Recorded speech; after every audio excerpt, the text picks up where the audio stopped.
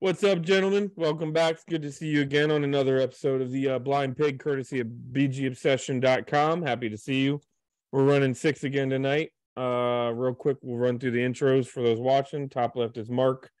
He hails his own. Bottom left is Paul. You can hail his Canadian hog. Bottom middle is Chris. He hails as Chris. He's the intuitive one. Bottom right is Bob. He's his neophyte. Top right is Boone. You can call him John, and I'm Derek. I hail his silent threat. Come to the board, subscribe, jump on, become a member, have some fun, mix it up. There's nothing to talk about today, so it's going to be short and sweet. I just want to mention, if we can get 3 more guys on the pod, then we can sing the BGO bunch to start out. That's right. I was thinking we could be, but we have to look down. Like, I was thinking we could be Hollywood Squares and all have a smart ass answer. Oh. Well, never mind. Yeah, that would never work with this group. Well, yeah, that's because we can't get Paul to be a smart ass. We just need Paul to talk. But I'm just kidding. Sorry, smart ass. There's a plethora of conversation to have. I guess the first thing we have to get into, anytime you beat the Cowboys, you have to kind of applaud it. Yep. And you can dig deeper later. It only cost us 2 draft positions, which is even better. We didn't drop to 21 and instead of 12. We were at 16, and had we lost, we would have been at 14. So that's cool. And then embarrass them as they're getting ready to go to the playoffs, and watch every news and media outlet say, do the Cowboys need to panic entering the playoffs because of how badly they lost to us? So fun to see. And I'm sure we'll talk about Howell, but just your guys' initial quick reaction to the game, and then we can kind of tee this thing off. it's just so typical. I mean, I think that's got to be what we all felt like. None of us, I mean, even I'm prone to throw out the, I want to look smart, so I'll throw out the unlikely scenario. Can't imagine where we'd be without But them. I didn't throw that out as a possibility. I was surprised. And that's production value right there. You totally broke John's train of thought. That's all right. That's all I had to say. I was surprised. I'll put it that way. I was surprised, and I was sitting on the couch next to one of my best friends down here, who's actually a Cowboy fan. He and I do home and away every year, right? So when the Cowboys host Washington, I go to his place. Mm-hmm. And when Washington hosts the Cowboys, he comes to my place. My exact words when he sat down on my couch with a beer was, I don't expect much today. We're starting a rookie quarterback, and you guys have everything to play for, and we have nothing to play for. They dropped that first punt. Scott looked at me and went, we're going to lose this game. He sounded like a Washington fan. He's like, we're losing. I was going to say, how often have we said that? Oh yeah. He sounded, he would, it changed the colors from blue and white to burgundy and gold, and changed the name on his lips from Cowboys to Commanders. And so help me God, he sounded exactly like one of us. He would fit right in here, except that he's a Cowboy fan. And he was just, I mean, I kid you not. We were up 13-0, and he said, we're not coming back from this. There's no way. It's just not happening. This team does not have the mental makeup to win this game at this point in time. And I said, yeah, but, and I argued with him because I just knew, right? Because, I'm a Washington fan, and we melt down all the time. I was going to say, which team is going to have the bigger collapse? Exactly. Which team's going to have the bigger collapse, right? And it never happened. And, we got to halftime, and he's like, told you, you're not losing this game. You're going to win this game. But that was different, man. We're used to seeing the Cowboys choke in key moments. We're not used to seeing them like totally not show up at all. That I haven't seen anything like that in a long time. I'm sure I'm not the only one who's thought this week, but they turned in the equivalent of our game last week against Cleveland. That's what I saw. This is they showed up for whatever reason or series of reasons, not ready to play a football game.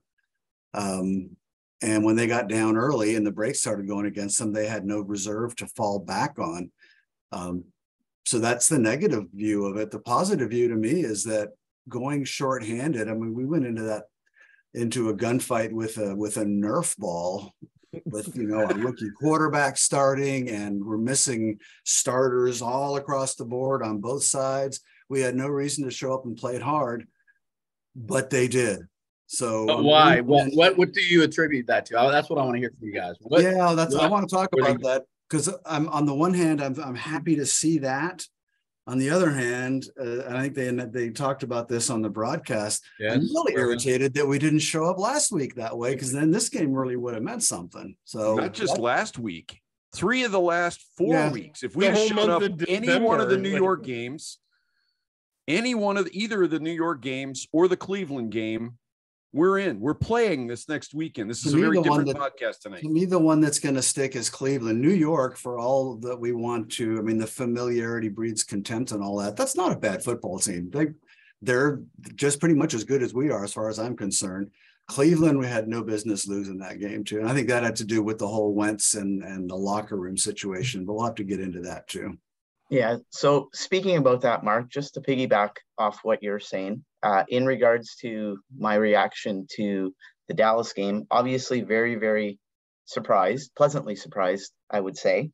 But a week ago, when we played Cleveland, or I should say 2 weeks ago now, I may have made a suggestion on here that maybe I was starting to see the first signs of questioning if that locker room was starting to quit on Ron Rivera. And if you asked me going into that Dallas game, I would have said we're going to lose by a good 20 to 30 points in that game. I was very pleasantly surprised in the sense that we had nothing to play for, but those guys still put it out there. They laid it out all on the line. And to me, that shows that there is still a level of respect and admiration towards our head coach. I don't know if that means anything moving forward, given the uncertainty of our ownership situation and such. But it was really, really nice to see a group of players that didn't quit in that situation and, didn't lay down to a team that had absolutely everything to play for. So, those are my reactions in regards to that Dallas game. If that game had been played in Miami instead of in Maryland, rumors would have been flying that the entire Dallas team was in the clubs on South Beach into early in the morning, Sunday morning, and the Dak Prescott was in the champagne room. I can't explain their performance. Today, on a side note, the NFL players put out their own all-pro list, and their all-pro punt returner was Turpin from Dallas, who tried to catch a punt with his helmet. These guys clearly were not ready to play or not interested in playing. Very impressed by the effort that Washington played with, but I can't explain their opponent at all.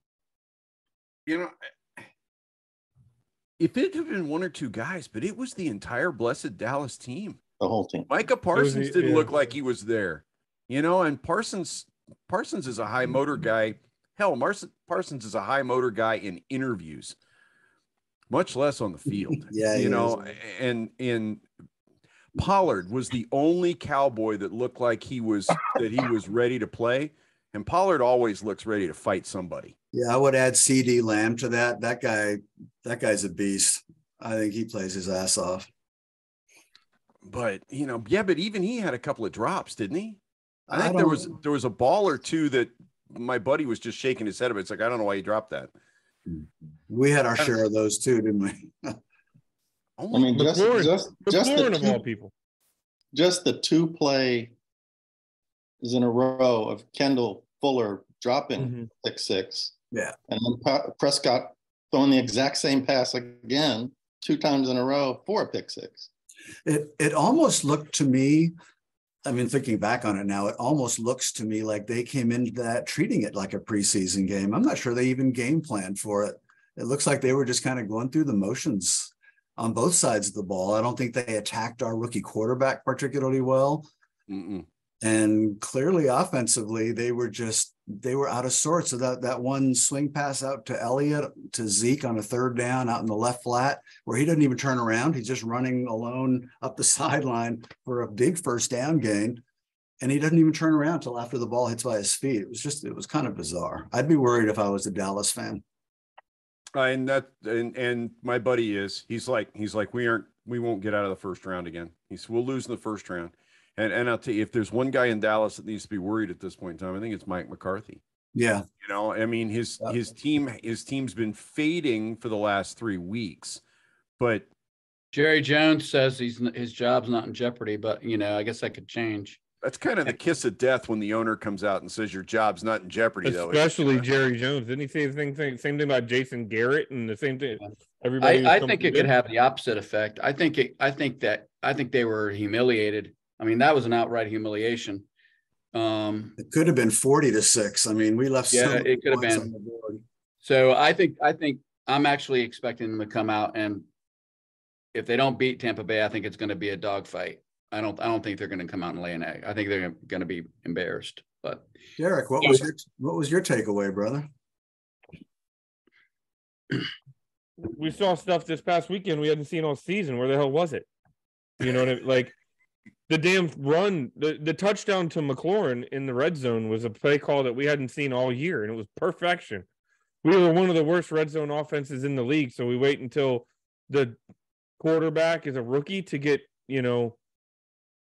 a little exotic and make things work with some stuff. Like we're facing one of the best blitzing teams in the NFL, and Sam Howell.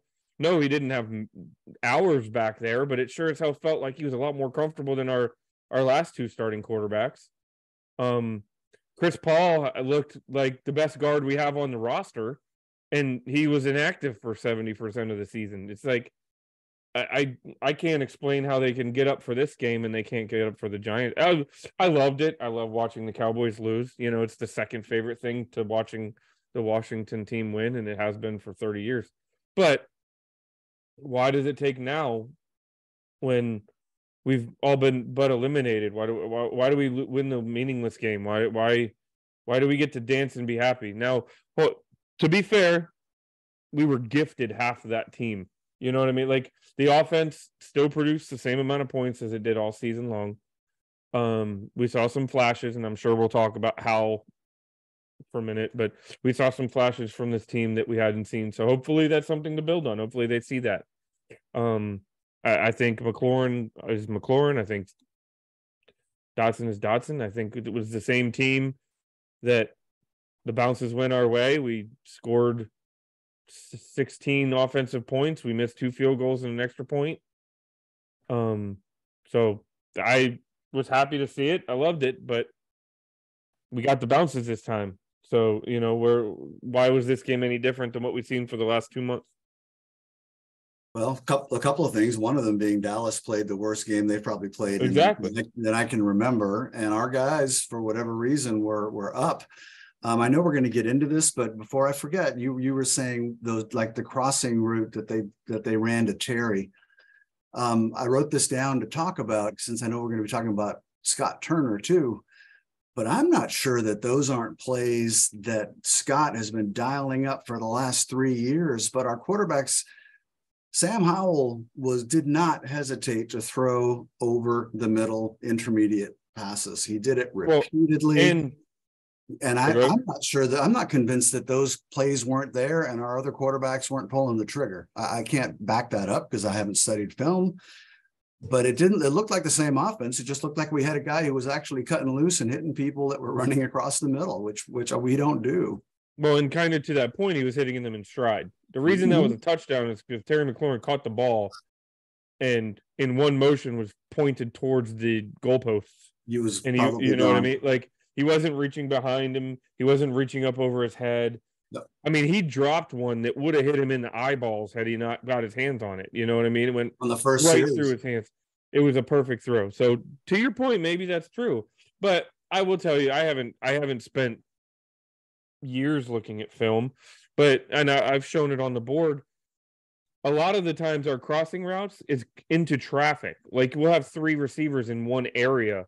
You know what I mean? Like that was different because there were guys actually designed running routes to clear out where Terry McLaurin was going to be, not everybody running into each other like a and a traffic jam, hoping they bump into each other and rub the defender off.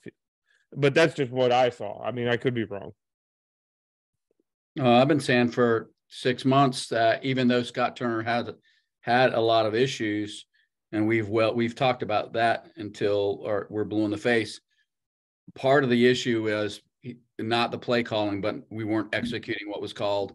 Like there's a lot of offensive coordinators that call the same kind of plays that Scott Turner calls, and the only reason people aren't flipping the hell out and calling for their OC's heads is because the players actually execute the play. So I'm just saying there is a nugget of truth to that. No, that's fair. Does anyone else share my feeling on this, that I think he may be one of the most predictable play callers I can remember watching time after time after time? I'm pretty sure I know what's coming, and I'm right way more often than I should be sitting on my couch drinking bourbon. And especially since you didn't spend the week studying film. Yeah, we never seem to catch anyone by surprise. Anytime that we go wide with our jet screens to Samuels, which worked 2 or 3 times early in the season, since then, anytime we run it, the DE on that side is charging upfield and cutting him off and throwing him for a loss. This has been going on for the last 8 or 9 weeks, 10 weeks. I don't know. I don't think that Scott, and I'm not the first one to say this, someone on the board wrote this, that he just doesn't seem to have a feel for the run of play and getting people setting up plays and sequencing things. It just, everything is so deliberate and predictable looking to me. And if it's that, to me, I suspect professional defensive coordinators are way, way ahead. Well, he can put together a drive of 7 or 8 amazing plays and score a touchdown, and then you totally abandon that approach for the rest of the game. And I think Derek's done a good job of pointing that out over and over again.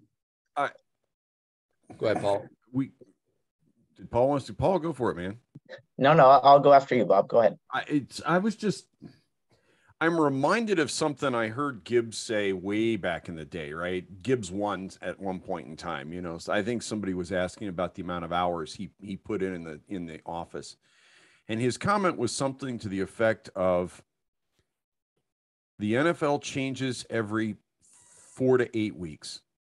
I remember this. And if you're not changing your game plan, if you're not changing your offense to go with what the defenses are changing to counter what you've already done, you will get beat in this league. And so we're constantly reinventing the offense.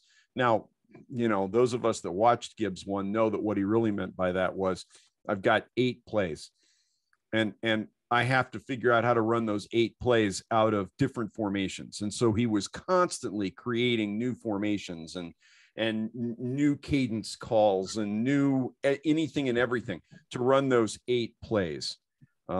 Because the only way you can be successful in this league, if they know what's coming, is if they just can't beat it, i.e. Green Bay's Packers sweep, the Rigo drill at the end of the game, Joe Montana's short passing. You may know they're going to throw a slant to Jerry Rice, but God help you, you're not stopping it. You just hope to contain it. But I don't think, is that me? Crap. Now I'm doing it, Mark. My audio, ESPN keeps popping up stuff that play, and yeah, that's what I was trying to do. Yeah, I've got the stats page open for the last game, and now ESPN's running. As I screw it, I'll close it. But it just feels like Scott never figured out that you've got to change things. And so for the last 8-9 weeks, we've all been able to call the plays just like the opposing defensive coordinator has been able to. And the member you're looking for is Bergold. He's the one that said he was sitting on his couch calling all the plays every time they lined up. Mark, you were talking about the predictability piece, and Bob, you were hinting towards it as well, and what you just said regarding Scott Turner. I think one of the most damning pieces of evidence is when you have players from the opposing team literally coming out in the press after the game saying, we knew exactly what was coming. And I believe that happened in the Cleveland game with Wentz. I forget who it was, but I think it was one of the defensive backs or safeties on Cleveland who basically said, we knew exactly what was coming. And I mean, again, if that isn't some very, very concerning evidence towards Scott Turner and some of the things he's doing, I don't know what is. I want to talk about Mr. Not Ready, because Mr. Not Ready was ready. And I'll be honest with you, it pissed me off how ready he was, because I think if we'd gone to Mr. Not Ready instead of Mr. I lost my retainer, you know, when they sat Heineke down, I think we're in the playoffs right now. I know that's a lot of assumption in that, but I thought Howell looked really solid. In fact, I think he looked so solid that they should have given him 10 or 15 more passing plays. I'll take it a step further than that, John. I think if we'd gone to Howell during the bye week, like Derek originally suggested, and I got to be fair, I thought that was, I didn't, you know, I thought that was not cool. I was on the Heineke bandwagon at that point in time, but if we'd gone with Howell before the second New York game, I think we beat New York. I think the San Francisco game's a whole lot closer, and I think we beat Cleveland and Dallas, and we finished in fourth or fifth place. So when I said that, I do want to touch that. When I said that, I wasn't saying, I guess my point simply was that neither Wentz nor Heineke had done enough to prove that they could be unbenchable at that point. That what they were doing could not be replicated by almost any quarterback that is currently in the NFL, let alone a rookie on our roster. Okay, an offense, we're in the bottom 5 to 6 of scoring every week, and we were riding that hot hand coming into that bye week. We had won what, 5? We went 5 and 1. We hadn't lost in 6 weeks or something. With 5-1-1 going into the bye week, right? Mm-hmm. I think we're 5-1-1 going into the bye week, and we came out averaging the exact same amount of points as we did going in, which was sub 20s. So the question had to then be asked, what can we do? Maybe Howell can't, maybe he's not ready to be an elite top whatever quarterback. Even if he's not ready to be a top 15, you don't need him to be a top 15. We did not have neither one of our quarterbacks even ranked in the top 32 regarding PFF this year. So the question then has to be, the question begs, can you replicate at a minimum their production with Sam Howell? I think the answer was yes. Because their production was still bottom 5 in the league. You know what I mean? We weren't winning because of Heineke and Wentz. We weren't winning because of Wentz at all. We weren't winning because of Heineke. We were winning because of the defense, and we were getting enough plays, and we were getting breaks. Kendall Fuller had an interception for a touchdown against the Texans, and that the offense only scored 16 points after that moment. And that was on the third play of the game? It was their first drive, right? Are you telling me that anybody should be deemed as untouchable when you're gift wrapped a pick 6 for a touchdown in the first quarter, and you can't muster more than 2.5 touchdowns against the worst defense in the league? That was my point. That maybe during the bye week you do go to Howell so he can have 2 weeks, so that at a minimum you can try to replicate what we're currently getting at worst. And if he bombs out, he bombs out. Can't be much worse than what we were getting. 2 interceptions the first half by Carson Wentz. There have to be reasons, and we're going to have to get into this, right? That I assume sitting at home, that the professional coaches who run the team and are in practice every day and in the meeting rooms every day with the quarterbacks and the OC and everybody else have some idea about what they can expect from the guys they put in there as they compare to each other. I would accept that if they weren't responsible. No. Let me finish the thought. Let Mark finish. I do want let Mark finish. You would like to think, I'll say it again, you would like to think that the professional coaches and everybody else had a reason, and where I'm trying to drill down to is they made a decision to bench Taylor and put Carson back in, which I think by and large everybody agreed with at the time. I did. I was like, okay, I mean, Taylor's not getting it done. Let's try Carson again. I'm going to own that. But I didn't have the benefit of being in practice every day and seeing what Carson was looking like. What in God's name could he have been showing in practice before the Cleveland game to justify them putting him back on the field? I read somewhere just in the last, well, it was after the Cleveland game. I read somewhere that Wentz looks brilliant in practice. He's hitting guys in stride. He was making all the right reads. He was, but, and that was pretty much the same in late training camp and the early part of the year too, that he looked brilliant in practice. But once you put him on the field where he didn't have the protection of that red jersey anymore, he became a different guy. And he's got an anxiety disorder, man. I'm telling you right now, all you have to do is watch him walk onto the field at the start of that game. He looks like he wants to be in Florida. He looks like he wants to be anywhere other than on that field.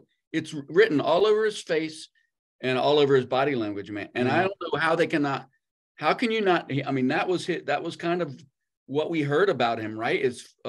His Indian name is Folds Under Pressure. That's what we heard from Indy fans, from coaching. Jesus, I got to write these down. Go to a gunfight with a I don't know. ball. I just think, and you're right. We were calling for Wentz, but I think that was only because it wasn't on the table. We knew that. I think Riverboat Ron is not a Riverboat Ron. You know, he's not going to take chances. The reason I said Wentz is because to that point, Heineke had not done anything that made me to believe he was untouchable. And it's the same logic I had with Howell. Heineke had not done anything to that point to make me believe he was untouchable. Yeah, that doesn't mean that maybe he would have won a game or two more, but he wasn't untouchable. He had not done enough to prove that you could not bench him. So I know we're past Cleveland and all that, but do we then think that there was something other than football assessment? Ron has to know that Carson's got performance anxiety too when he goes on the field. He's been around it more than we have. Did he play Carson more about other factors, owner factors, salvaging his reputation, something other than football? In which case, that's pretty damning. Well, and it might be just maybe they were just trying to make sure that it wasn't going to click with Wentz. Well, guess what? You cost yourself the damn season, proving that it wasn't going to click with Wentz. We all have seen it for a long time. What's most damning is that we saw him imploding and they did nothing. Yeah. They literally exactly. That was a fireable offense. You're in the hunt for the playoffs. Of course, he didn't know that, but you're in the hunt for a playoff spot, and your quarterback literally imploding. He has one good drive, and then that keeps him in for the whole rest of the game. Meanwhile, our season swirls down the toilet. I mean, I could not believe that he didn't make a change. Do something, for God's sake. Yeah. Yeah. And I think that's the point, John. You know, Carson did enough at the end of the San Francisco game to warrant them being a little optimistic. I can see that. But man, by the end of the first drive of the third quarter against Cleveland, I think it was pretty obvious.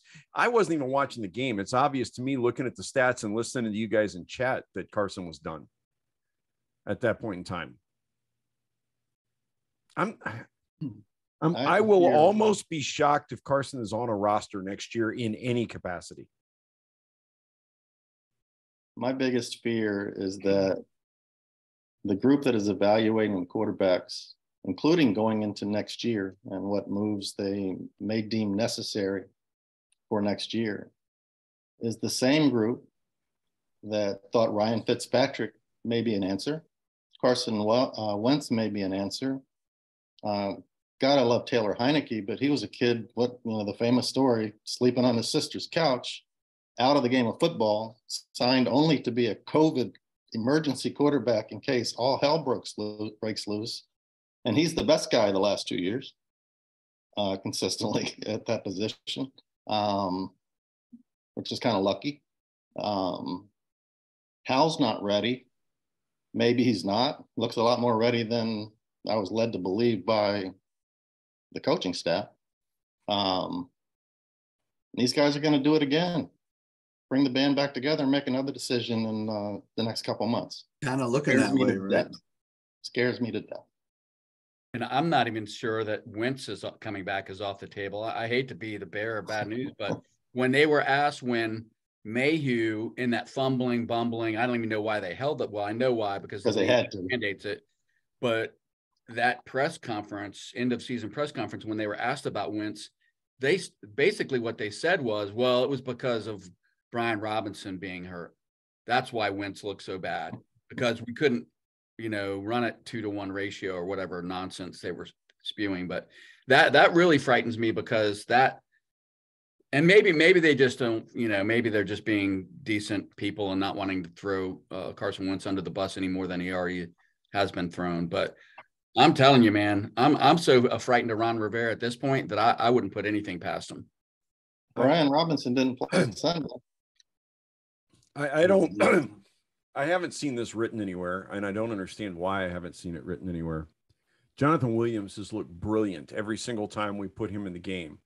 He's got the size and the beef to be Brian Robinson, except that he's been in the league 8-9 years. There's absolutely no reason that they could not have used Jonathan Williams in the first 4 games the way they wanted to use Brian Robinson and been just fine. So don't tell me that it was the fact that Brian Robinson got shot. You got another running back, put the other running back in there and use the same damn game plan. And you got Antonio Gibson. If you'd stop using him as a wide receiver, he's a hell of a running back in his own right. You split the carries between Gibson and Williams and run the same damn game plan. Don't make excuses. I'm tired of excuses. And I'm getting a little tired of media that accepts Ron's excuses. Granted, Mark, John, you guys may have a different perspective because you've kind of been in the room a little bit. I never covered a game for the other site. So I have no clue what goes on. I'm sure that there's a little bit of the old, you've got to go along to get along kind of a thing. And if the guys want to continue to be on the inside, they can't just positively roast the coach. Especially if they know he's coming back next year, right? And I think at this point in time, smart bets are that Rivera's back next year, for no other reason than simply because, well, how do you keep what I honestly, I was shocked they fired Turner, to be honest with you, just because of the ownership situation. So, Bob, I'll tell you right now, locally, they're not packing any punches at this point. There's a handful of reporters that are coming honest. They're coming honest in the papers, Derek, but I don't hear anyone coming honest in the press conference, because I'd be looking at Coach and going, I don't know, that sounds like an excuse to me, Coach. You had Williams, you had Gibson. Why didn't you run them? Hold on. Now, J.P. Finley mentioned something today that kind of relates. He said pre-COVID, the rules in the press conferences were totally different. He goes, since COVID and continuing into now, each reporter is only allowed 2 questions. And then your time's up and the microphone is passed. He said in the past, he goes, generally the press conferences start out a little softer, and then you kind of build into it, and then you can ask a question and then continue to follow up, if, go dig a little deeper, etc. He goes, you can't anymore. You get 2 questions and off it goes. And it depends on where you are in the room. Because if you're one of the first people to ask, no one's going to come right out as the first question and go, you stink. Don't you think this is your fault? That sort of thing. And it just kind of changes the whole dynamic of the press conference. They've gotten a little tougher as the years gone on, though. They did. Yeah. I want to say it was Ben Standig, but somebody asked, and Scott Abramson asked Scott Abraham. But I know one of them asked him, like, okay, this is year 3. You've yet to have a winning season. You told us like 3 years ago what you expected. And it doesn't, to most observers, it doesn't look like we've really improved to any great degree. And he didn't really answer the question, but I mean, at least I thought that was a fairly aggressive question. At least made him try to answer it. So he finally gave a little bit of an answer yesterday by firing Scott Turner, and I'll agree that surprised me a bit too. I'm glad, because I think it's been pretty obvious for a while that that's not working so well. Maybe that's his answer right there. We fielded a good defense this year, except for the first couple of games, good enough to be a playoff team. We faced a relatively weak schedule, and we didn't face a bunch of elite quarterbacks this year, and we still managed 8 wins, one of them that didn't really mean anything at the end of the season. So this was the first time that I really thought that it went sideways. The year one was year one, and he backed into a playoff spot. Okay, that was fun. Year two, it was just fucking bizarre with the COVID and all the injuries at the end. And it wasn't surprising to me that we collapsed at the end. This year, going into those two Giants game and Browns was the first time I really sort of saw it go sideways. So if he's coming back next year, he's got some real work to do. He's going to have to bring in a proven OC, I guess, right? Somebody that's got some gravitas and can be the Jack Del Rio on the other side. Because it's going to be tough for him to have another season where we're at mid-season talking about averaging 17 points a game. That was an excuse-a-thon, man. That presser, that was like, I felt like from the minute they started talking, he and Mayhew, it was like, we know that we might get fired and we better say everything we can to make sure no one thinks that any of this is our fault. I mean, it was excuse after excuse after excuse. And to me, that's not really leadership, man. That's not Gibbs. That's for damn sure. If Gibbs had a season like that, all you'd hear about is we have to coach better, the buck stops here. You would never hear him say injuries and, just the nonsense that Ron spews about why it takes us 6 games to start playing football and why we can't win the big games and some of his coaching decisions. So I'm off the Rivera bus. If you guys haven't picked up on that, I'm just letting you know. The other thing is we gave them a ton of credit that like tight-lipped. You don't hear anything negative coming out of Ashburn. In the last couple of weeks, there's been a lot of reports. You know what I mean? There's been a lot of civil unrest in that locker room that we hadn't heard of before this. And I think that's what ended up getting Scott Turner fired, to be honest with you. But to that point, Ron, you've talked about culture. You've changed the culture. Well, it looks like it's changing back. You know what I mean? We're getting leaks again. We're getting frustrated players. We're getting anonymous sources talking about how poorly the team's being run. So I don't know. He might be losing that locker room, to be honest with you. So I know we still want to talk about Sam Howell, but I thought earlier today, if I'm Ron Rivera at the end of that game, I've just watched this young rookie quarterback look like he has a chance to be a starting quarterback in the NFL. I mean, there's reason to be optimistic there. I can see him having decided, I think I'd like to coach still. I'm not ready to retire. I'd like to come back. And when they get a new owner, I'm going to sell it this way. I'm going to sit down and say, here's the litany of problems that I've been dealing with for the last 3 years.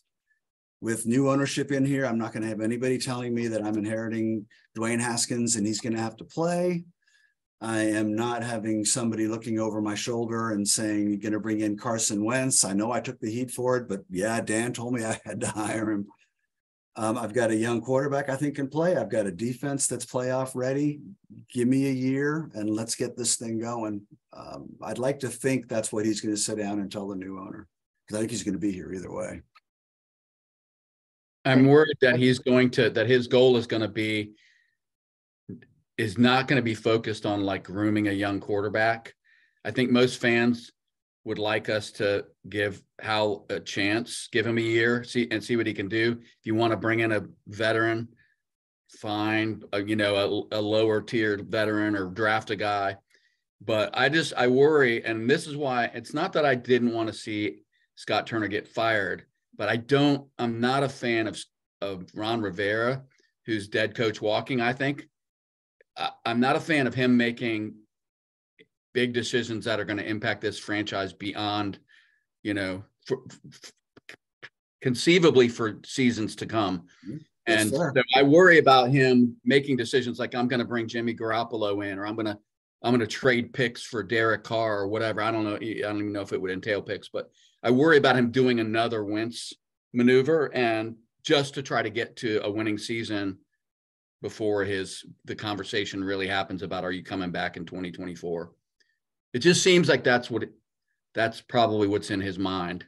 I don't think it's let me find the quarterback of the future for the Washington Commanders and start a rookie or a second year guy who's had one game and take our lumps as he learns. Well, you look at the NFL and there aren't very many guys out there that are worried about that unless they're thinking they're going to be the guy long term. The NFL is a what have you done for me lately league, and you've got teams all over the place. You look, Sean McVay is the talk is that Sean McVay is going to walk away from the LA Rams because he's burned out. Well, how much of burned out do you think has to do with the fact that they have almost nothing left in draft capital? They've got their superstars are aging out. He's looking at almost a complete rebuild without any tools in the shed to rebuild. He won his Super Bowl. He's 36. He wants to spend some time with his family. He knows how much time is going to go into this. And teams do this all over the league. How many times do we watch a team trade something stupid? How many times has Andy Reid fleeced somebody over a wide receiver or a quarterback? Granted, Tyreek Hill still got plenty left in the tank after going to Miami, but crap, he traded quarterbacks to us twice who shouldn't have been playing anymore. Yeah, but we gave him draft stock. Kansas City don't look like they're missing Tyreek Hill either, do they? No, they don't. But that's my point is, there are a very few teams in the, but Andy Reid's not coaching on a clock right now either. Nobody's talking about Andy Reid being done at the end of next year, done at the end of the year after that. Nobody's talking about Kansas City changing hands. That's a well-run organization, and they are in sustain success mode, much like we saw with the Patriots for nearly 2 decades, right? Common denominator? Quarterback. A great quarterback. There's two, and great coach. Common denominator, great quarterback, but also a solid, stable coach. There've been some. You can argue Aaron Rodgers is one of the best. Is one of what the best 3-4 quarterbacks to play in the National Football League in the last 20 years. And Green Bay fired their coach today. Yeah, I think Aaron Rodgers says you have a choice to make. Well, and that may be part of it too, right? There may be politics, and Aaron may pull more strings there than maybe players should. But when you've got a great quarterback, and I look at Washington and I look at Ron Rivera, and John, you're absolutely right. I have the same fears. I'm worried that Rivera wants to, even if he has decided he doesn't want to coach past next year, he also doesn't want to leave having coached pure 500 ball in Washington. And let's face it, right this minute, I think if we looked at his record, it is almost exactly 500. 7-9 his first year. Two games under, right? Or 1 game under. Yeah. I mean, he may not even be at 500. And so I can totally see him doing something stupid for 1 year that impacts this team for the next 3 or 4. He's actually like 5. He was 7-9, 7-10, 8-1. All right, so he's 4 games under 500, and somehow he went 500 in a season that's got an odd number of games. That's like an amazing accomplishment. And we have the 16th pick out of 32. We are an average football team, my friends. We're completely an average football team, and I can see him making not wanting to ride with a rookie. And he wants it. Bring in a conservative offensive coordinator that he thinks will get him 10 wins with a conservative game managing quarterback who can do something with the talent we've got. We get to 10 wins, lose in the first round next year, and Rivera rides off with his $5 or $6 million and into retirement. Well, here's the scary thing to think about, and maybe this is the eternal optimist that I even opened my eyes to this. This team averages 5 more points a game in their top 15, and we likely win 11 games. You can easily have the conversation, okay? Yeah. Even if you don't want to say, okay, well, that's just a hypothetical. He said, I bet you the 6 of us could come up where we left at least 5 points on the field for every loss we had this year, okay? And the one of them we left at least 8 points on the field. And this past game, we left 7 points on the field that we know about, okay? So I actually don't want Rivera to make the long-term decision to quarterback either, because I don't think he should be. Well, he might do it. I don't want him to do it because I don't want to give up something that's going to affect this team beyond when he's here. But I also don't know that he has to. We all have been frustrated with the quarterback play, and we all have been frustrated with the offensive coordinator. The 2 biggest pieces of the offense, as bad as they have been.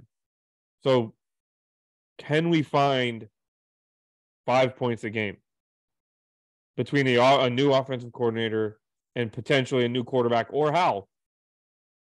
That's Or a going to be the kicker who question. doesn't miss extra points and feel. Yeah. I mean, our that's the kicker point. cost That's us true. at least 6, right? That is absolutely true. You know, we can find 5 points in the Tennessee game. We had the ball first and goal from the 2 with 37 seconds on the clock. Right? We know we can find 5 points in the Giants game that we lost because we got hosed on a play on a bad penalty in the end zone or non-call in the end zone as time was winding down. We know we can find it in the Minnesota game. Did they not score real late in that game? It was a 1-score game, correct? Mm-hmm. I mean, we're talking. I know it's all hypotheticals, but I think that's where we kind of need to scale back and take a honest look at the offense. So I don't want Rivera to spend a ton of money and draft capital and commit a long-term quarterback, because all we're going to do then is change the entire dynamic of the rest of the 53. We're not finding our franchise guy walking the street.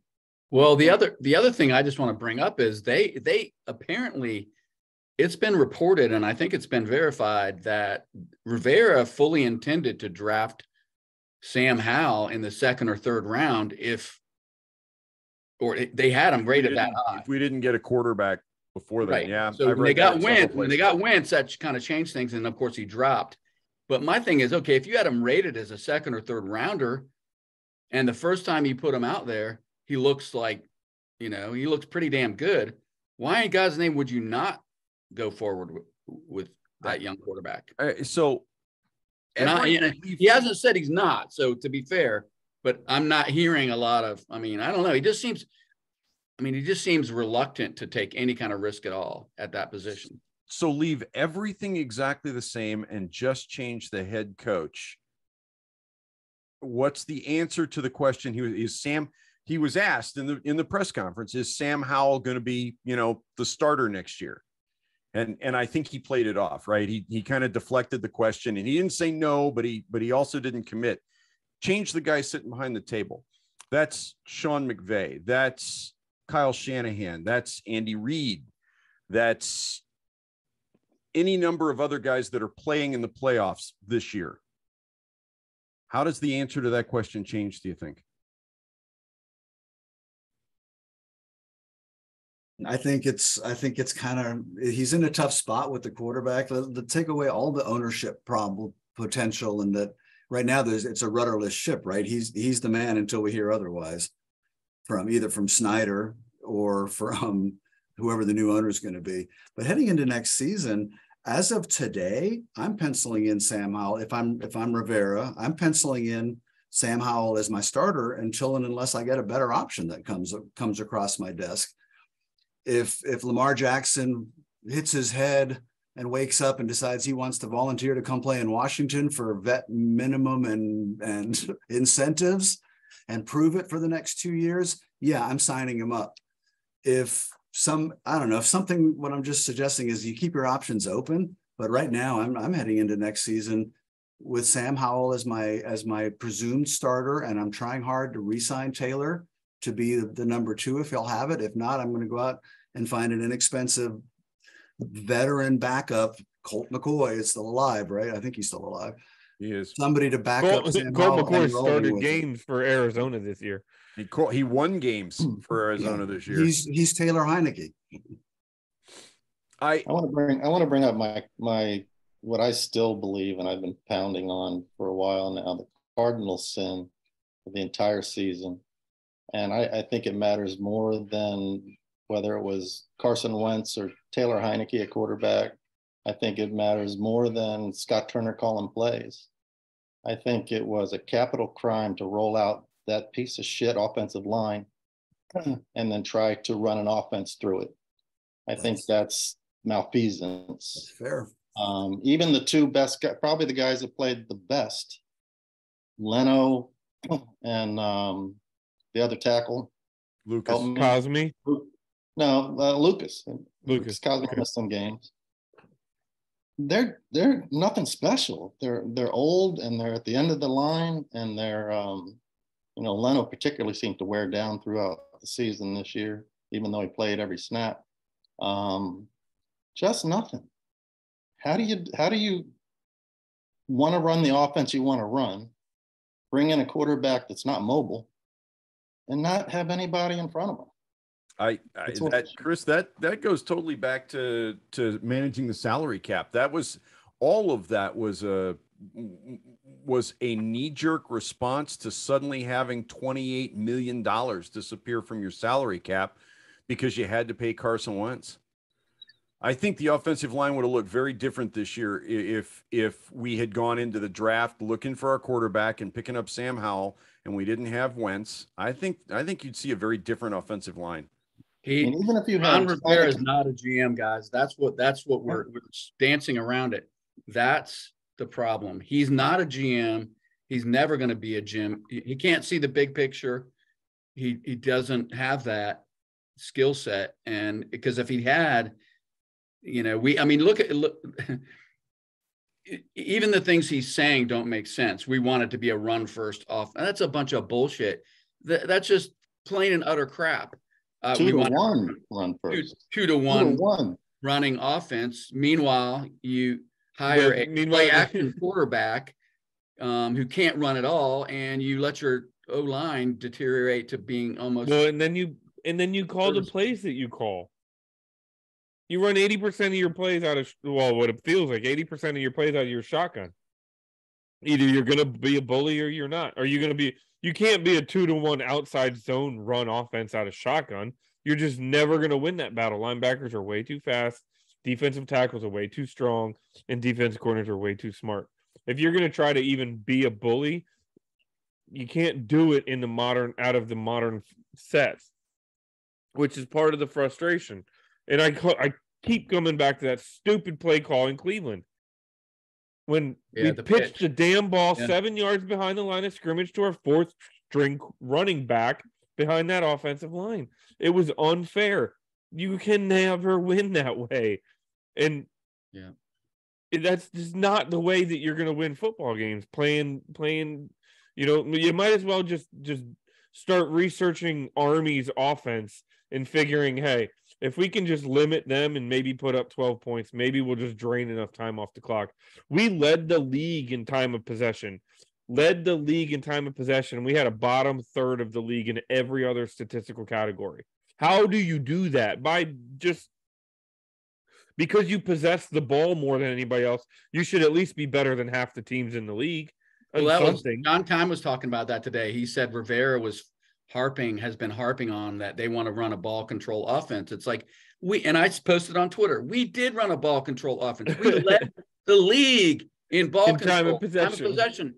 It doesn't matter. Points win games. We had the worst, if not the worst, one of the worst red zone offenses in football. I mean, that's where you win games. That's where you win games. So I'm more mad at Ron now that he waited until the day after the season to fire Scott Turner, because he clearly had his same frustrations with Scott that we do and saw some of the same issues. He's been hinting at it the whole second half of the season. A guy who was really wanting to push and make the playoffs might have pulled the trigger sooner than that, or at least put the fear of God into Scott that, look, this week we're doing the game plan together. And this is what I want to see. And he never did that. You're not calling the plays this week. How about that? We signed him to a 3-year extension in January. Yeah, that's pretty irritating. That's the part I don't understand. We knew who he was, Dennis Green. We knew who they were, right? We've got all this tape on Scott Turner. We know what he wants to do. The dude wants to pass the football. By the way, the other team knows what he wants to do too. Sorry. Exactly. The other team knows what he wants to do too. We know what he wants to do. We know when we looked best last year, and it was when Scott Turner went counter to his nature with about 5 games? Paul can tell me off the top of his head which 5 games it was. I know Tampa Bay was in there, but Antonio Gibson had a 4-game stretch of his life. Any running back in the league would have loved those 4 games. And then we reverted to form, or should I say Scott Turner reverted to form, and we started losing again. Granted, a lot of injuries, COVID problems, all kinds of shit at the end of the season to deal with. And I understand all of that. But you don't do that, get to the end of the season thinking we want to be a ball control offense next year, and give an offensive coordinator who doesn't appear to know how to consistently run a ball control offense a 3-year extension. It's bad business. So Paul, what do you think, man? You've been, I can see the wheels, the gears turning. Yeah, I was going to piggyback off something you said, Mark, in regards to, why didn't Rivera pull the trigger earlier and possibly make the move to relieve Turner of his duties earlier in the season? It plays into the idea and the fact that Ron Rivera has been a guy who has played it safe all season. He's played it safe on the field. I go back to the Giants game. We punt from their 34-yard line on our opening drive. John mentioned it. He doesn't pull Carson Wentz in the Cleveland game. I would even take it one step further and say in that first Giants game, at the end of the game, when you have that touchdown to Dotson, why don't you go for 2 and try to get the win at that point? He has played it safe with his on-field decisions. He has played it safe in his personnel and coaching decisions as well. You could argue that he could have went to Sam Howell potentially after the Chicago game. We're sitting at what, 2-4 at that point? Is there any harm in going to Sam Howell at that point? If he fizzles out, worst case scenario, you have a pretty high draft pick going into year 4 of Ron Rivera. Bob mentioned the idea of Jonathan Williams. Are you telling me he could not have produced early in the season in the absence of Brian Robinson? Ron Rivera has played it safe the entire season, and I think it's ultimately bit him in the rear end, and that's why you're essentially 8-1 at the end of the season. Go big or go home. I don't quite see how he fits that Riverboat Ron moniker whatsoever here in Washington. I think if there is a little bit more of a gamble and a willingness to take some risks, I think we would reap some pretty decent rewards from that. I mean, what's the guy fearing? That he's going to lose? If there's anybody in this league that, as a fan base, that knows how to lose and knows the feeling of losing, it's us. I'm completely numb to it after 30 plus years. Nothing worse can happen. You lose a football game, great. We've been doing it for 34 years, right? You have to be willing to take some risks, and he's certainly not a risk taker. And I don't think that cat is going to change its stripes, right? Heading into next year, he's still going to be the same guy. Mark, go ahead, Derek. Here's the other thing that just drives me bonkers with it. We want to run a ball-controlled offense. I'm literally going through all 22 right now while we're talking because I wanted to take a look at that Terry play, see if we run the same concepts with Wentz and Heineke, and maybe we're just not executing or whatever. Every freaking drive, every series, every third play is empty backfield, 5 wide receivers, spread offense. So how can you tell me to my face that you're purple, but you're walking down the street and you're green? You know what I'm saying? Like, you can't tell me you're a run ball controlled offense. I'm watching the most important game of the year right now against the Giants. Every drive, there's multiple plays. You're running empty backfield with Taylor Heineke, 5 wide receivers, nobody in to help block after they had been abusing you. And that's with a healthy Robinson. Right. Where's your ball control offense? You know what I mean? Like, it goes back. This is why I can't put it all on the quarterback. Okay. This is why, yes, the quarterback can be bad. The quarterback play can be bad. I see people all over Twitter. How can you truly judge Scott Turner with how bad the quarterbacks have been? But look, the quarterbacks can be bad. The offensive coordinator can be bad. They both can be true at the same time. And they were. Okay. Yeah. Right. That's a fair assessment. Here's my point. The quarterback is the guy who touches the ball every play. It's the offensive coordinator's job to get the most out of that guy. So eventually, when you hit 8 quarterbacks under you, you're statistically identical across all 8 quarterbacks. Points per game has gone down a point per game every year Scott Turner has been our OC. If you go back to Carolina, the year when he was in his averages, when he was the offensive coordinator calling plays in the second half of that season, they were averaging 18.5 points a game. You're sub 20. Okay. We're not talking about for 4 games while they were a lame duck. You were the guy for 50 games and you're sub 20 on average points per game. It's not just the guy under center anymore. Okay. You have to make him better. He can't always make you better. To John's point on the board, yes, an elite quarterback could mask a lot of the deficiencies from the offensive coordinator. I'm not beyond that. But guess what? There aren't elite quarterbacks walking the street, okay? You got to make your team better. Mark, you said the most important thing to those 3 teams was those 2 guys we were talking about earlier was quarterback. One guy has Mahomes. The other guy has Brady. Well, Washington drafts Mahomes or Brady. Do they turn into Brady? I guarantee you if we had drafted Brady, we don't have 7 rings, bro. Like, I hate to be that way. I promise you, we don't have 7 rings. Well, Brady also happened to have one of the best coaches of the last generation. Exactly. So, I mean, that's fair. Okay. Franchise elite quarterbacks are not walking the street. You have to develop them. You have to put guys in position to succeed.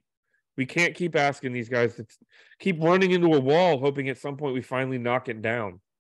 Let's figure out another way to win. So should we talk about what we're doing going forward? If this is a good segue to me, we have a new OC. Let's assume that Ron Rivera is hiring the next OC. Let's just assume that. 1, how different does it look and what do we expect he might do? And 2, do we think that there might be a quarterback here for that new OC to use in Sam Howell? I mean, I have thoughts on it, but I'm not going to start. I'm not going to answer that question. I'm going to let you guys tackle that one, but I did want to just circle back around to something that relates to this conversation, which Mark brought up about Wentz, that surely the coaching staff sees something that Wentz was doing in practice, that led them to believe that he could get the job done and was a better alternative to Heineke, et cetera. But my question is, how can they not have seen that Sam Howell is more athletic than any quarterback on the roster, has a better arm than any quarterback on the roster, makes at least as good, probably better decisions? And I know it's a small sample size. I get it. We can say that every 30 seconds if we need to keep it real. But was anyone even looking at the kid? Because it took about 4 plays in that Dallas game to know to see the arm. He was a better alternative. But John, that to your point, to tie a nice little bow on this thing is that's why I don't want them making the decision, because I don't trust them. Right? I don't want them looking and evaluating quarterback to bring in here to be a long-term answer, because I don't trust them. So, Mark, to now segue it into your question, I hope they don't do anything. And the reason I hope they don't do anything is because chances are the offensive coordinator is not going to be here in 2 years anyway. Ron Rivera's not going to be here in a year anyway. That's fair, but sitting here tonight, the best information we have is that Ron Rivera is likely to be here and making that decision. I know. So you know what I hope he does? I hope he hitches his wagon to Sam Howell, dedicates it to Sam Howell. The offensive coordinator comes in and builds an offense around Sam Howell because I think Sam Howell can be at minimum what we've seen for the last 3 years. I agree. At a minimum. If nothing, he can be better as the season progresses. And then you go into 24 and you really start to evaluate where the direction of the team is going. With the people that are the future, not Ron Rivera, making the decision. Correct. So do we think Ron's OC hire, will he try to be true to what he's saying about, I want to be a smash mouth 2-to-1 run pass team, and hire an OC with that in mind? Or does he go out and invite a bunch of candidates in and say, sell me, tell me why you want to come here? I hope he does the latter. He needs to bring as many people in and say, you look at my roster and tell me what you're going to do with it. And you tell me how you're going to find me 7 points a game. You find me 7 points a game, we're winning 14 games. First, I don't think there's an OC out there that would sign up for. I want you to run a 2-to-1 ratio. I mean, that's insanity. No, because consider sorry, not to completely hog this podcast.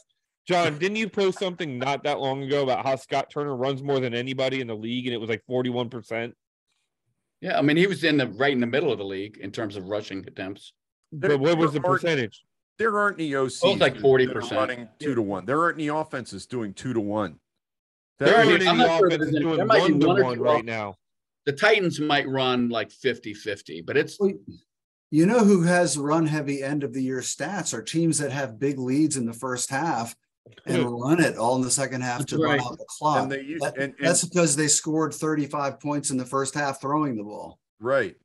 10 of the 11 top passing teams in the league are in the playoffs. Yeah. That's all you need to know. So Yeah. I saw that stat today. 10 of 11 of the top passing leagues or top passing teams are in the playoffs. There you go. I want to go back to Mark's comment, question, topic from just a second ago. Sam Howell, offensive coordinator. I pulled up some numbers because I was curious, and I see some similarities. 1-0 as a starter, 22 of 35 for 62.9% completion rate, 0 touchdowns, 1 interception, 2 sacks. Those are Patrick Mahomes' rookie numbers.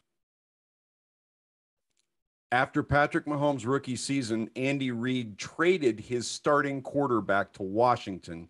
And coming off his best season. Coming off, like yes. Years. You can argue Alex Smith was coming off his best season in years. He traded his starting quarterback to Washington and named Patrick Mahomes the starting QB in Kansas City, and the Chiefs haven't looked back. I am not saying that Sam Howell is Pat Mahomes, all right? But I'm saying he did enough to warrant the coach sitting down at the end of your press conference and saying, we think the guy going forward is Sam Howell. We may be wrong, but we're going to give that a shot in training camp. Well, and to take that a step further, what can I do to make him successful? Where can I build the offense around his ability? Because the offense that Kansas City's running with Mahomes ain't the offense that they were running with Alex Smith, I promise. So but there's still elements of that, Derek. I agree. I agree. If we have a new owner in March, does he sit down, Ron down, and say, I want you to develop, while we're trying to figure out what we're going to do in a year, I want to see what he can do. Dear God, I hope not. I hope he hires the best GM in the history of the league who sits Ron down and says, you're playing Sam Howell this year because we've got to figure out what we've got in this guy. That's what I hope happens. I hope the new owner goes, I'm hiring football people, and then I'm going to Bermuda. If it happens, but I don't know if that's going to happen in 2023, Bob. I don't know if there'll be any changes in 2023. I think there'll be some front office changes, John. I will be absolutely stunned if the new owner does not come in and make changes in the front office. There may be no on-field changes because it's too late. But if I'm the new owner, I absolutely want to do something different. Maybe I leave these guys in place until after the draft because they've done all their homework. But I absolutely have my own guy at least waiting in the wings. Yeah, if I'm the new owner, I've already made that decision before I sign the paper. I've got my guy. That's where I was going, Mark. If I'm bidding on this, I have football guys on my team already. I have already interviewed some of those guys. I have advisors. Maybe they aren't the guys that I hire, but they're the guys that help me figure out who I'm hiring. Absolutely. These guys didn't get to be billionaires in a vacuum, and they're all arrogant SOBs, but they all know their limitations. Well, Dan Snyder wasn't a billionaire when he bought this team, and he did it by the skin of his teeth, and he didn't understand his limitations. 20 years has taught him something. Well, his original group, remember that, wasn't it Milstein? Was that the name of the guy who actually was the grown-up in the room and did have some contacts, and I suspect would have been a whole lot better owner? He backed out, and Dan won it anyway. Did he get backed out, or did the NFL reject him? That I don't remember. I just remember I think the NFL rejected. Dan was going to be a minority part of that group. He probably found a horse head in his bed, man. It was Dan Snyder. Or a gallon of vanilla ice. John, with your vanilla ice cream lines all over the internet for the last 3 days. And hilariously, I have to explain it to the millennials that are responding to me. What are you talking about? They don't know. They don't know, man. I wonder if Joe Barry got vanilla ice cream in Green Bay today. Yeah, they're dropping out there, right? We've got several coaches out of work. So I had not heard LaFleur got canned today. I did not hear that. Yeah, he never looked right to me on the field anyway. Something about that guy just didn't set right. Well, I'm gonna circle back to what Chris has said. If we don't, I don't care who's the quarterback or anything else next year, if we don't make a concerted effort to field a professional offensive line next year, I'm going to really wonder what the hell we're doing, because that was a mess. This was a pretty decent run blocking team, but teams eventually figured out, if we put 11 guys in the line, we're probably going to slow down the run. And it was just one of the worst pass blocking offensive lines I think I can remember ever. Assuming they decide that Howell and Heineke are going to fight it out in training camp. Assuming we get a 3rd round compensatory pick for sure. Paul, do you think Heineke's back next year? No, I don't. No, I don't. I've had that sense that he might be talking a good game and saying the right things in the media, but behind the scenes, I think it's really, really eating at him that he didn't get to play in that Cleveland game. And then they turned around the following week and said, you're starting against Dallas. To me, that's a slap in the face. Quite honestly, over the last 2 years, Taylor Heineke has probably been one of the biggest contributors towards making our seasons somewhat relevant.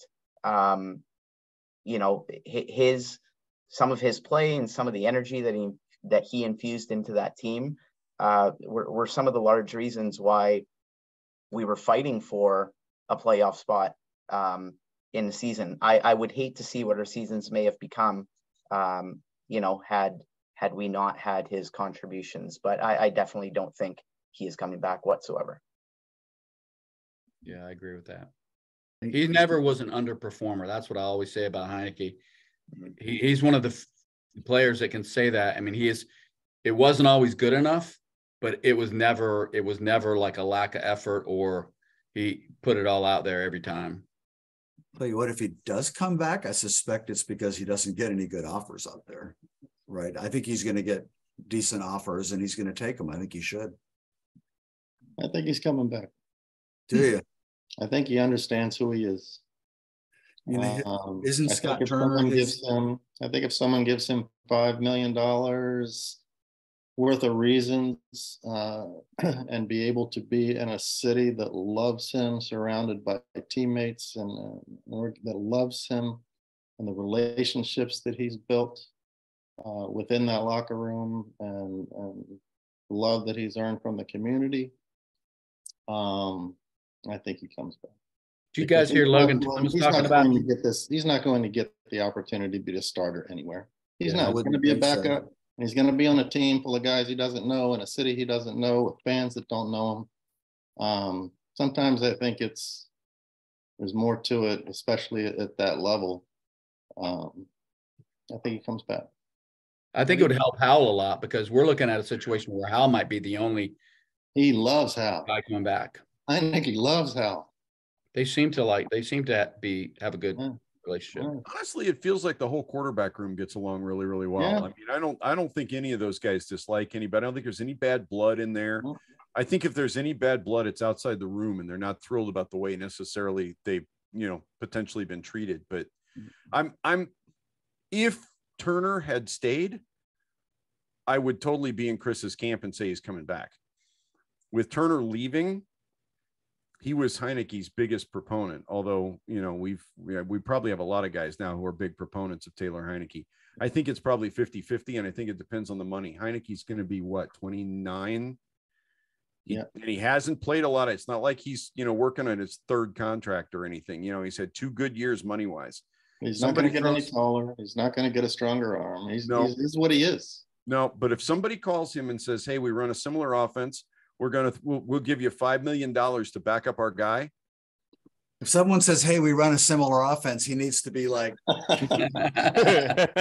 I would just outbid. It'd be like the transition tag. I'd say, you know what? We want you to be here as the backup, and we'll pay you more than anyone else is going to pay you. More change. I'd like more to and see more. that. I was ready to move on because look, one thing I will not be able to stand, and Mark and Chris, I think you'll be able to appreciate this when I say this. One thing I won't be able to stand is the stupid radio calls if Heineke's the backup. If we were to endorse somebody like Howell, because every time he, airmailed a ball or threw an interception, because it's going to happen, all you're going to hear is, well, Heineke's on the bench. Play Heineke. That guy's a winner. He just knows how to win. Look at his record. Blah blah blah. All that bullshit. Oh, I can solve that. The minute they go to call in, I change the channel. Well, but more and more, the Heineke hype is strong, man. You're right. More and more, I am coming to the realization that if we're just going to sign some veteran that's walking the street, you know what I mean, to be a bridge guy, why not just sign our veteran? I mean, if we're going to pay somebody $6 million, $7 million a year to come in here to compete with Howell and a third-round quarterback that we draft in the upcoming draft, why not just our guy that already knows this locker room, already knows Rivera, already knows this team? I love Heineke. The only reason I would even say that I was even concerned about Heineke was because I don't want to deal with listening to that nonsense with all the Heineke Hive people that are like, that to this day will still argue that he's the best quarterback, that he needs to still be starting, that he blah, blah, whatever. Okay, you can go talk to the corner. I know what John's thinking. It's the best quarterback we've had since Theismann. It's going to happen. And if we invest in the future of this team, and Heineke is a part of that future as a transitional piece, it's going to happen. We're going to hear that. But I think the team is going to be better off for it. And at that point, Ron Rivera is the one that needs to deal with it, not me. Like, he just needs to say, no, we're going with Hal. That's our guy. Or if he wins the job, let the two of them compete. How the better of the two will come to the top, you hope, right? And it's going to be inexpensive. And if Heineke latches on, I'd love that guy to be here for the next 5 years, 6 years as a backup, and everything be awesome because we love the guy. He's the Reed Dowdy of quarterbacks. But but that's true. I'm more and more open to that opportunity because what the fans do on the radio should not have any impact on what's best for the team. Well, I hope it doesn't. It has since Rivera's been here. He could do all kinds of stuff if he stays here. He's somebody here. Who is he if he goes to the Colts? He's nobody. He's somebody here. That means there's value in that. Right. We got T-shirts with him on it, man. We got T-shirts. Multiple. I have one. I'm gonna forget, but I have one point. If I can quickly go back to the press conference, which my overview of is it went from ridiculous and then transitioned into an SNL comedy. I don't know how many people had the stomach to get to the end of it, but at the end of it, Rivera was asked about starting slow. Every season they start slow. And he actually, with a straight face, said that because this summer was hot, they had so many soft tissue injuries, and he was going to have to look into how to adjust things because of the heat of training camp. Isn't it hot everywhere where there's a training camp for the most part? Everywhere south of Pennsylvania. The Dolphins train in Florida in July and August, for God's sake. Hey, go to Atlanta in August and tell me how your soft tissue feels. Houston, it's. I got your soft tissue, Ron, right here. That brings up a thing that I am curious about, and he did it. He said he and Mayhew talked about was that they had to sit down and investigate why we had so many injuries at the center position. Yeah. And I find Ron, is this check the last 20 years? Okay. For the 3 years leading up to Ron Rivera taking over, weren't we the most injured team in the NFL? Yeah, but not necessarily at center always. I mean, It was always at like O-line. every year we go through 2 or 3 centers. Every year under Ron. Now, maybe that's just because Chase and Tyler are injury prone. I don't know, but Hey guys, I want to ask you a question. Do we need a new kicker?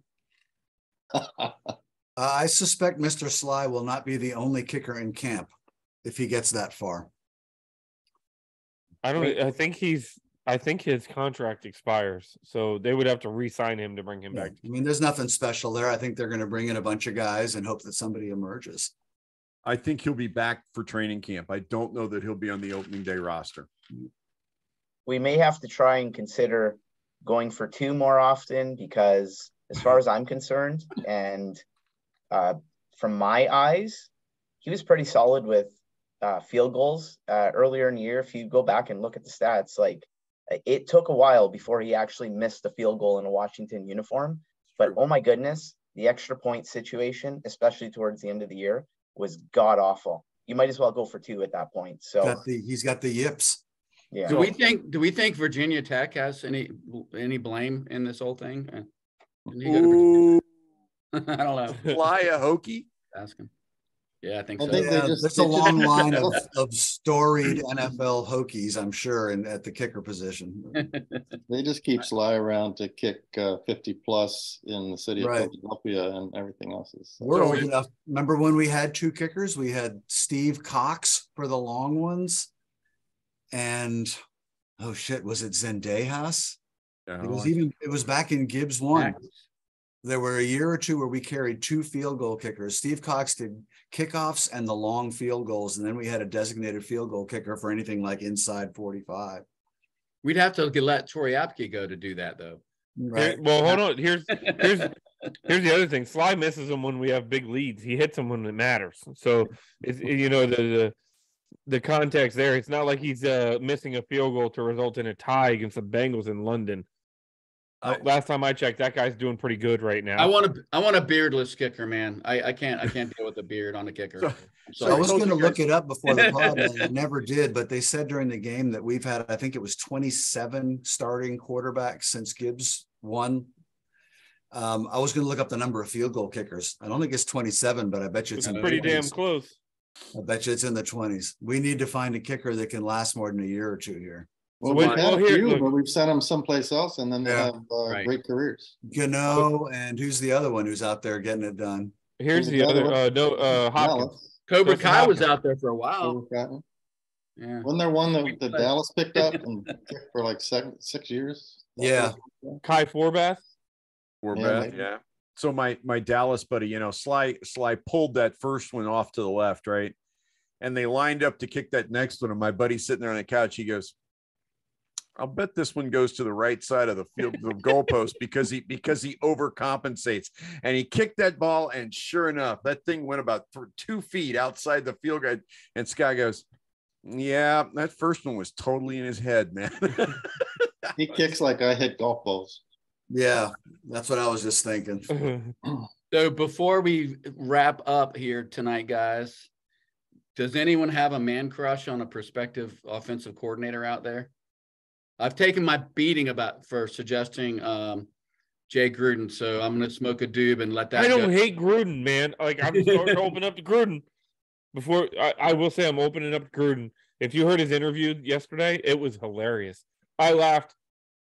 They said they literally asked him. They said, "How hard is it to find an offensive coordinator from the outside?" He goes, "Yeah, it's really hard, especially when you're told what to do." I mean, because he. I think it would be worth it just to see Ron try to deal with him. I can see Jay being like, "What the fuck are you talking about?" Well, Jay Gruden was a good OC in Cincinnati. People forget that was a Super Bowl contender when he was the offensive. He made Andy Dalton look like the man. Like, and then he came here, and it really starts to make you wonder if Jay Gruden was a lot better than he came across, simply because he had the Grand Poobah up above him. But that's not going to happen. That's not going to happen because I know it's not. But does anyone have anybody that they really think is the answer? I got one I'm intrigued by. Don't necessarily think it's the answer, and I definitely don't think that it would be the type of guy that Ron Rivera would go after. As I mentioned earlier, Ron Rivera is a guy that plays it safe, and I think that this would be more of taking a risk. But I'm intrigued by Joe Brady, the quarterback coach in Buffalo. He had an opportunity to be an offensive coordinator for a couple of years with Carolina. I believe he was relieved of his duties before the completion of his second year with Carolina. He has had some head coach interviews in the NFL. So in terms of the trajectory, the guy landed an offensive coordinator position, was interviewed for some head coaching positions, then was basically fired. And then, if you think of it, had to take a demotion going back to quarterback coach. He's worked with Joe Burrow in college. I was going to say, that's where he cut his teeth, right? Wasn't he the passing game coordinator at LSU? That's right, when they won a national championship. And now he's working with another solid quarterback in Josh Allen. And the other thing is this. In NFL coaching circles, and regardless of sport, coaches rely on people that they trust. And oftentimes they hire people that they trust and people that they know. Joe Brady's not necessarily somebody that Ron Rivera knows, even though he worked in Carolina, because it was after Rivera had left Carolina. But Rivera definitely has that connection and that relationship with Sean McDermott. And I really think that he would put a lot of faith and a lot of stock into any sort of good word that McDermott would put in for Joe Brady. So he's polling coaches everywhere. We know he's called Gibbs 3 times already. I think that's how he rolls. So he's quizzing Andy Reid and Joe Gibbs and whoever else he can get to talk to him about who should I bring in. There's another on the Bills staff. There's another offensive guy who just happened to work for Rivera in Carolina. His name is Mike Shula. And I'm just hoping it's not Mike Shula. Simply because he coached with Rivera in Carolina. That's no. And we don't need any more nepotism hires. Didn't he? Wasn't he the head coach at Bama for a little while? I don't know. Quarterback at Bama. Didn't he do something for Bama? I don't know. We seem to have a Bama connection too. There's a few Shulas. So I don't have any particular guy in mind. I'll admit to not being familiar enough with the possible candidates. I just would like to think that whoever it is going to be somebody who understands that this is kind of a weird place, particularly if we're still assuming how the new ownership is going to work out, how long Rivera is going to be here, et cetera. But somebody who can look at the roster that we have right now and would be able to make sense of what I would do with this receiving core, with Brian Robinson and presumably Sam Howell.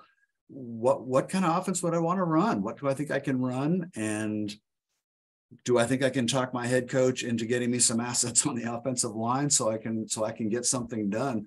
It's going to have to be somebody who's a little bit of a salesman, I think. And I would love to see somebody who is not in what Paul fears is the likely thing. A safe choice would really bother me.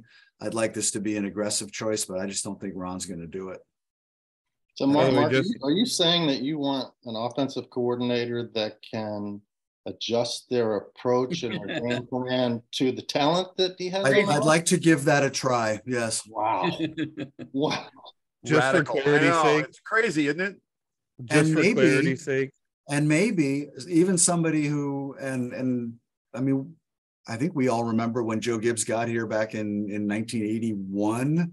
He came here to institute Air Coryell and throw the ball all over the park, started 0-5 and said, well, this isn't going to work, and redid the entire offense in 1 week, and then went on to one of the great runs in NFL history because he adapted and, had Riggins and was a brilliant head coach. So yeah, somebody who, I mean, nobody saw Joe Gibbs coming. He wasn't on anyone's radar when he came. Anti-Rivera is what he was. Well, I mean, Jack Kent Cook, Bobby Beathard brought him in because Beathard took a look and said, hey, this guy's got some smarts, and maybe he's one of these guys who studies and sleeps in his coach's office every week, which, by the way, is what burned McVay out in LA. He's that guy. He sleeps on his cot and he's completely burned out.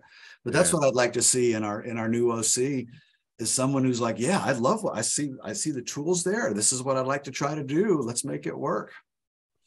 I threw a couple of names out because I have a type that I want them to look for. They're not going to take an offensive coordinator away from another team. That's a lateral move. I don't see them giving anybody the title of assistant head coach just to get them in here at this point in time. Ron hasn't had an assistant head coach for 3 years. I don't see him starting now. So I feel like it's going to have to be somebody's coordinating coach, quarterback coach, somebody's passing game coordinator who isn't the full OC, who splits duties, that type of thing.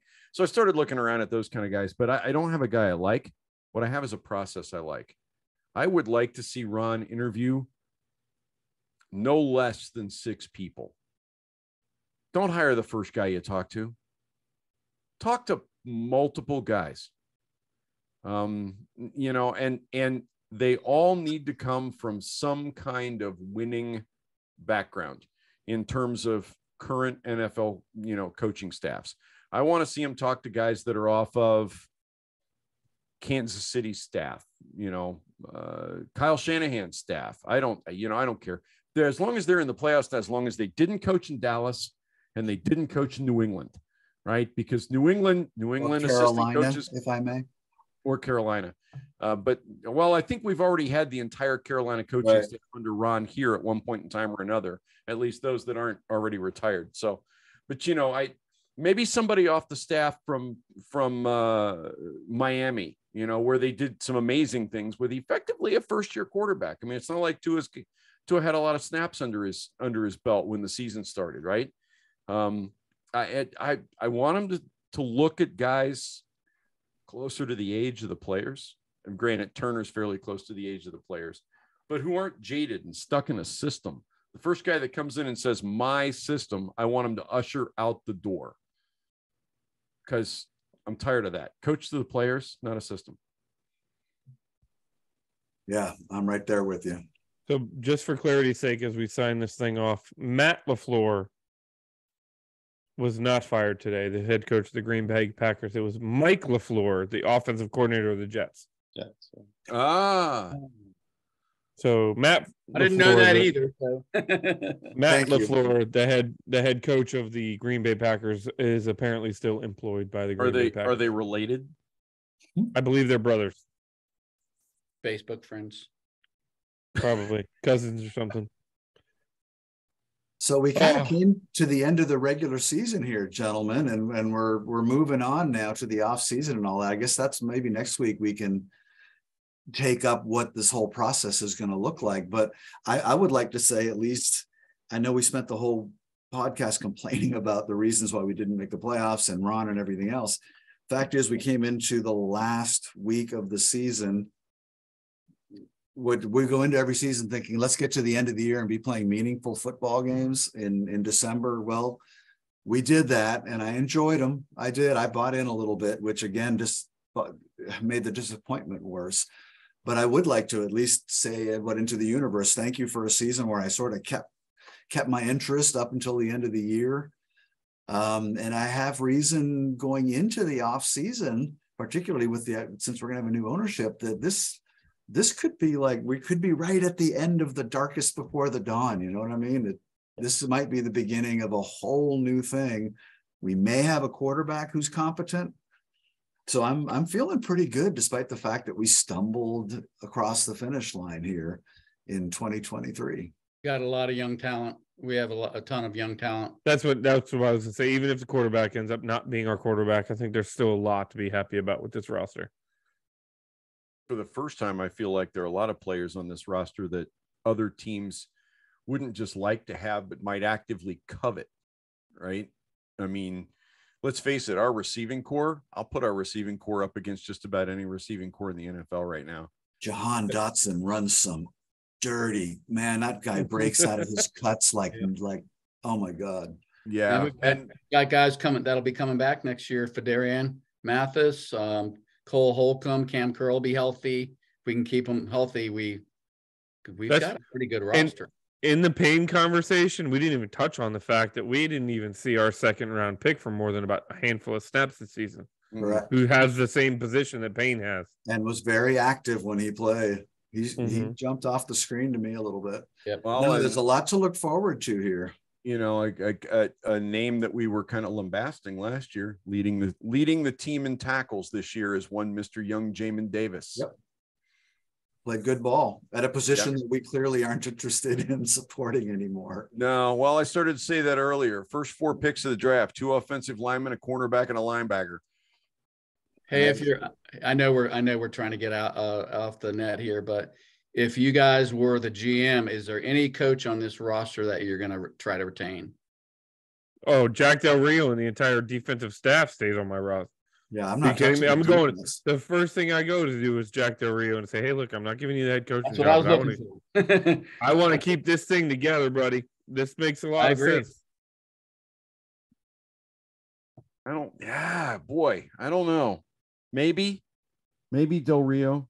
Paul, how do you feel about Matsko right now? Has your feeling changed at all? It was something I made mention of on in one of the threads that we got going. I had made mention of the fact that I feel that, we need to reevaluate him. I'm not necessarily saying that we need to relieve him of his duties, but I feel like Rivera, to an extent, got suckered into believing that we can make do with whoever we throw out there on the offensive line because of the amazing job that Matsko did the last 2 years, right? And it just didn't materialize for us this past year. The fact is that John Matsko did not have the all-pro versions of Andrew Norwell and Trey Turner that he had when he was in Carolina. And he also didn't have Brendan Sheriff, who's also a player who can play at an all-pro level. So in the absence of those types of players who he's in the past been accustomed to having on his line, we saw a line that completely collapsed. So yeah, coaching factors into it, but there definitely needs to be some talent infused in there. So I'd be willing to give him another shot, but to quote the great Leonard McCoy, I'm a doctor, Jim, not a magician. Yeah. I don't know that anyone could have, and I wonder if he could have been pounding the table last offseason saying, give me some help. What are you doing to me? What are you doing to me? We don't know. So I'm willing to throw him a little bit of a break.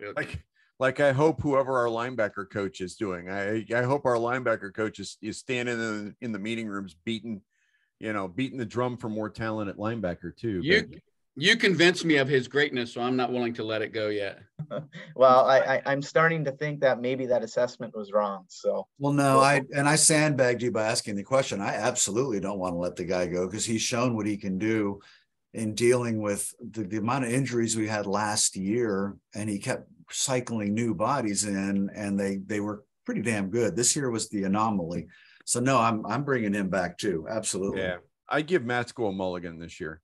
Absolutely. And give him another year to go at it. I would like to know how much input the position coaches get in the offseason into who we're bringing in. I've always assumed there's a tremendous amount of it, but good question. Yeah, now I'm kind of wondering. That'd be a great question for Keimer, one of those guys, to ask. You need to poke them on Twitter and say, because sometimes they'll ask for questions. So heading into the draft. Sorry. Go for it.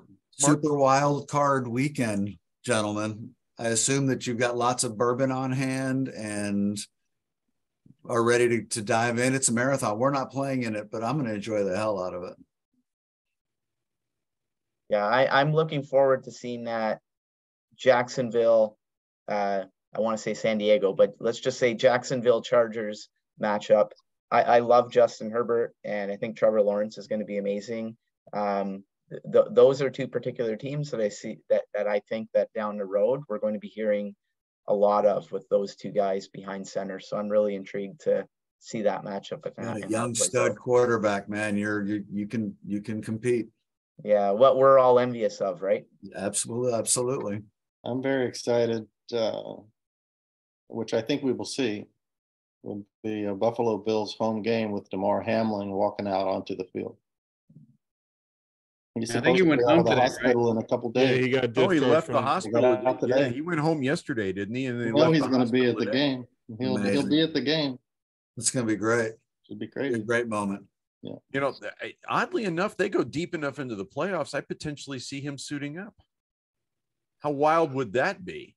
Oh man, I hope not. I would bet against that right now. but The only didn't thing say I would say is if they get to the Super Bowl, which is what, a month away, it's not insane. It's not an insane idea. But I It's think not. I hope not. Well, if they get to the Super Bowl, my guess is they suit DeMar Hamlin up, if for no other reason than just to stand on the sideline. But, you know, he's been part of the team all season long. You don't take that away from the guy. Hold You on, suit but he him got up put. and- He got put on IR. I don't know how that changes the playoffs. Oh, you're right. He did, You're didn't he? All right, he's done. doesn't mean he's not on the sidelines, though. Yeah, but I just don't. Yeah. I don't think he's wearing shoulder pads. Yeah. I can tell you Yeah. that. I think the game I'm most excited to watch this is I'm curious about the Dallas Tampa Bay game. never bet against Tom Brady, man. I No. would No. not. Especially No. at home. But Tampa doesn't look good right now. Neither does Neither Dallas. does Dallas. Right? These are two teams that have literally backed into the playoffs. Mm-hmm. I mean, did Tampa Bay finish with a losing record? They pulled a Washington. No, didn't they? no. I think they finished 9-8. I think they got their head above water at the end of the I'm looking season. at the schedule, but it doesn't have anybody's records on it. So I'm Who's a gonna little beat- Who's going to beat Minnesota? I mean, who's Minnesota playing? the Giants. That's the The one. rematch. That's The the one rematch from 2 weeks ago, which was a really good game. I was just going to mention that one. I'm nervous as hell. I about think the Vikings Giants are going to thing. win that game. I'm telling you right now, they are. Oh no, you're right. Bucks ended up 8-9. Because Yeah, they so- sat their team and they didn't need to win the last game, so they sat everybody. They were 8-8 going into the final they game. pulled a Washington. They backed in with a losing record. But Are they we still aren't recording. playing a juggernaut like we were. Mark, you need Are we to- still recording? Yeah. Okay. Do you want to use some foul language, Chris? Go ahead. It's okay. I already said dog shit earlier, so No, Chris is going to make wild predictions. He doesn't want anybody to hear. Paul's going to ask me who I'm taking and pick him, and I ain't saying. Yeah, that's what I was gonna say. You got to reveal all your picks so I can pick the complete opposites. The only way I'm trying to get in potentially your catch head, you. bro, and I'm trying to figure out what you're going to do because you're hanging right there. What's Yeah. the difference? What is it? 3 games? 4 games? 4 What's the games. difference? Four. 4 games? That's too much of a deficit to Oh, it's not too to- much. to overcome. Yeah, you might as well just bag it, man, and just don't even play. I think so. Yeah, I'm gonna drop in the standings now because I'm going right off the board because I don't think there's enough games to catch you. So Yeah. All right. Wow. We'll see. A Canadian just lied to you, Mark. Now I'm I having feel- flashbacks to Mark's favorite movie, and you know, there's nothing more dangerous than fighting a land war in Asia, you know, Southwest Asia or whatever. Yeah. Giving it all away. Mark. An intellectual battle. Anyway, never mind. We're not going there.